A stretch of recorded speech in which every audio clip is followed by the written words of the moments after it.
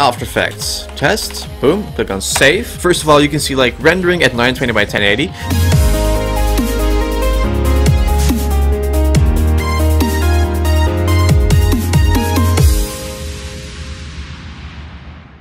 What's happening, guys? My name is Alex. It is Monday, so it's a new video, and actually today I'm going to show you guys the best settings, the 720p render settings for After Effects.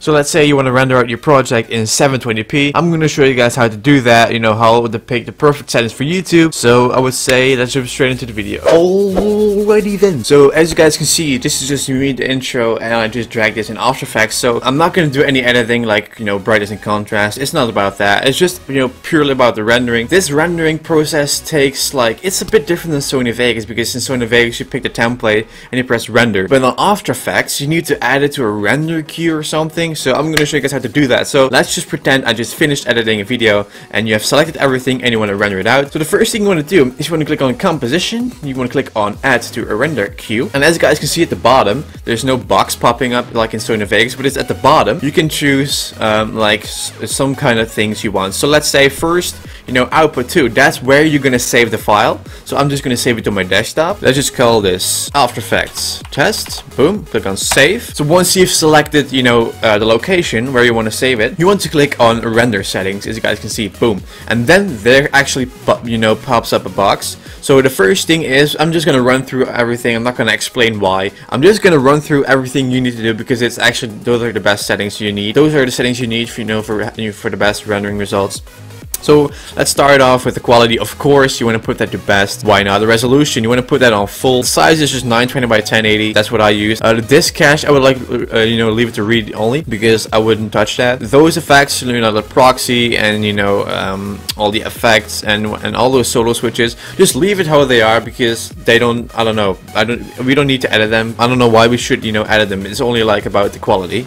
So we're going to leave those settings. As you can see at the right hand side, I'm just going to leave it how they are. So let's move on to the bottom of the box, and it says like frame blending.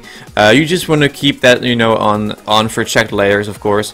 The field render, you want to keep that off. You don't want to have like upper or lower field first. Just, you know, keep that on off. And here actually you're gonna select your FPS, like frame rate. So you can see like just the standard 60 FPS, but let's say I want to use 30 FPS. You're gonna click on this one and you can select actually your FPS, so it's yellow, so you can edit it. So let's say I want to have, like, if you recorded your video in 30 FPS, you also want to render it out in 30 FPS. That's, you know, the logic thing. But if you say like I just recorded in, I don't know, with my Canon camera, I filmed in like 50 FPS, and you want to match it all, you want to render it out also in 50 FPS, you can fill in 50, that's basically your frame rate. And also you can put in 60 if you know, recorded in 60 FPS. That's basically how you know how to select your presets, like your FPS. That's what I wanted to say. There's where you can choose your FPS. So this video is just recorded in like with OBS in 50 FPS. I'm just gonna put that on 50. The motion blur is just, you know, on for check layers, and the time span is in the work area only. So once we've done that, you want to close that out. As you can see, you just want to click on OK, because we filled in everything. Then you want to click on the actual, you know, what it says like underneath it, which says lossless. As you guys can see, you want to click that, and here is actually you're gonna select your formats, like, you know, like AVI, MP4, like WMV and all that kind of stuff. You know, your resolution, you know, you can pick like 9, like what was it, like 920 by 1080 and like 1280 by 720 or something. I'm not sure, but you can just click on format. I would just recommend use AVI, because that's actually, you know, the most used format in After Effects. As you guys saw at the best render settings, if I go back for a second, this is the resolution of your video.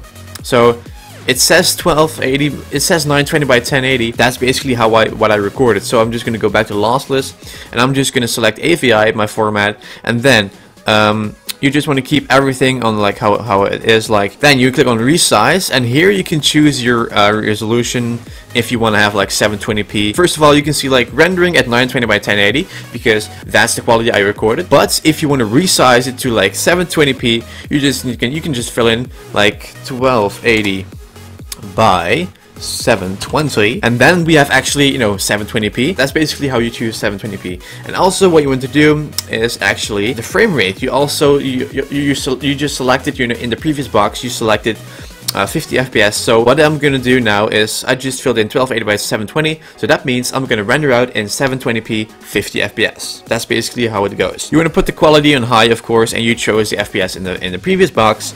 And I would say the audio output auto is like just this one. This is just the audio. I would just leave everything how it is. Then you want to click on OK, and then the next thing you want to do is you want to press render. And as you guys can see, the video started rendering, and that's how simple it is. That's how you render out your video in 720p. Make sure to check out my channel in 2 hours I'm going to show you guys how to render out your video in 1080p, all kind of, you know, formats like 30 or 50 or 60 FPS. So that's it for this video, guys. Really simple, I know, and I hope you guys enjoy. So that was the video, guys. I want to thank you guys for watching. Thank you guys for continued support. I will see you guys tomorrow for 2 OBS tutorials and also an extra video. And actually, guys, I will upload like an extra video in 1 hour from now. So the next 2 hours are going to be like 2 videos. So make sure to stick around. In 1 hour I have a special video, and then 2 hours from now I'll be uploading another After Effects tutorial, like the best settings for 1080p, like, you know, rendering. So stay tuned for that. I'll see you guys in 1 hour for the extra videos. So I will see you guys in a bit.